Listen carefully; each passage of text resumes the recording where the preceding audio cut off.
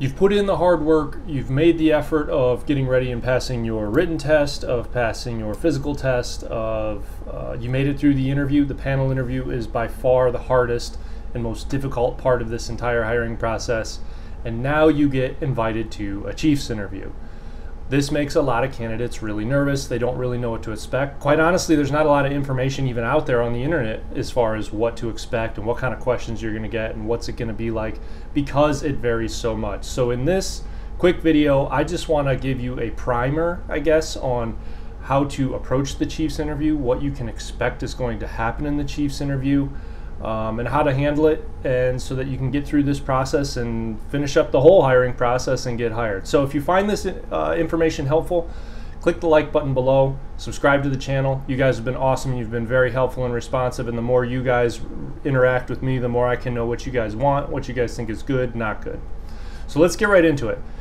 If you're new to the hiring process, the way it typically, when you go through the entire hiring process, a city or a fire district or whoever's hiring you has to spend a lot of time and money just taking you through this big long process. So when you get to the Chiefs interview, it's typically towards the end of the process.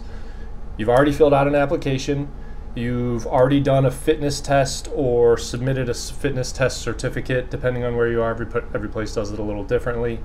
You've already done a panel interview, which might not necessarily cost them money, but it costs them time. They have to bring in their officers and sit in front of you and all of that.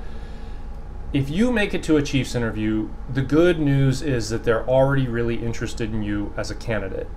They already have asked you all the questions. And by the way, if you're interested in preparing for the panel interview, I'll put a link right here. That's a quick 1 hour primer on everything you can expect from very beginning to very end, how to follow up and all of that. And a lot of the stuff I'm going to reference in this video will be found in there as well.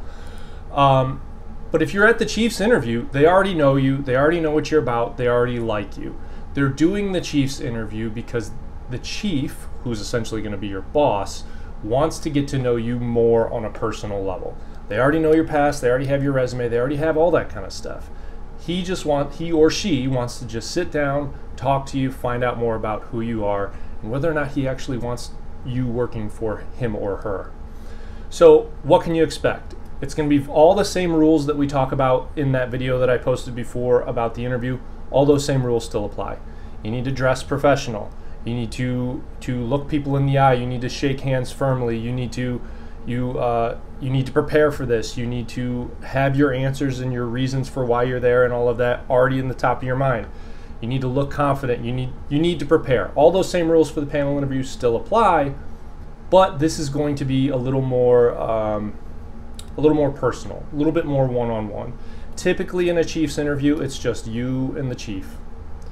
Every once in a while, though, I have heard if the department has assistant chiefs, maybe the assistant chief, or if there's multiple assistant chiefs, will sit in on it. Maybe it's you and 2 people. I've also heard of the mayor or the safety director for whatever city or district or wherever you're working sitting in there as well. So don't be surprised if one of those people show up too. Same rules still apply, though. Treat them as though anybody else. Refer to them as sir or ma'am, or by their title. If it's the mayor, refer to them as mayor, and so on.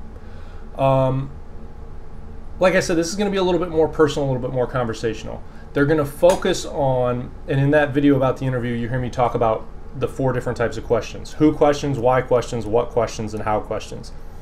This is going to focus more on who questions and why questions. They already know what you can do. Like I said, they already have copies of your resume. They want to know why you're there, so don't be surprised if you get the question of why do you want to be a firefighter? Why do you want to work for this department? That's a common question that comes up in Chiefs interviews. And the interview is probably going to start out with, hey Mike, nice to meet you, tell me about yourself.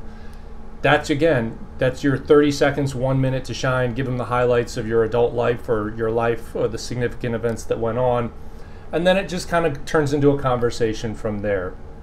So one thing that I do want to call out, though, is if you have some sort of like a criminal past, let's say you had a DUI, or let's say you had a misdemeanor, or maybe you got fired from a job or something like that, and you still make it to the Chiefs interview, that's a really, really, really, really, really good sign. That means they know about it, they're well aware of it, and they're still interested in hiring you. However, You will probably get asked about it. If you haven't already in your panel interview, you'll probably get asked about it in your chief's interview. And two things you need to do. You need to take responsibility for whatever it was that happened or whatever it was that you did. I don't care what the story was. I don't care what the situation was. You found yourself in a bad situation. You got yourself there. You need to own that and be responsible for that. And then the other thing you need to do is talk about the actions that you took to remedy that. Maybe when you were 17, you were just an idiot and you got fired from a job because you stopped showing up because you thought your boss was a jerk. Okay, not a good thing, not a good look, but it happens. People do stupid things all the time. Take responsibility for that. Talk about how you've never since done that and how you now approach somebody if you have a disagreement with them, and go from there. So other than that, I guess to sum all this up, the best advice I could give you is act as though you're going to meet your significant other's parents. Right? You're just, hello sir, hello ma'am. Be very professional, be very nice, be very, talkative's not the right word, be very conversational. You got to be yourself, but you got to be confident and you'll be prepared. So keep those things in mind. I hope you found this video helpful. If you like this kind of content, give it a thumbs up, subscribe to the channel below, and I'll see you guys in the next video.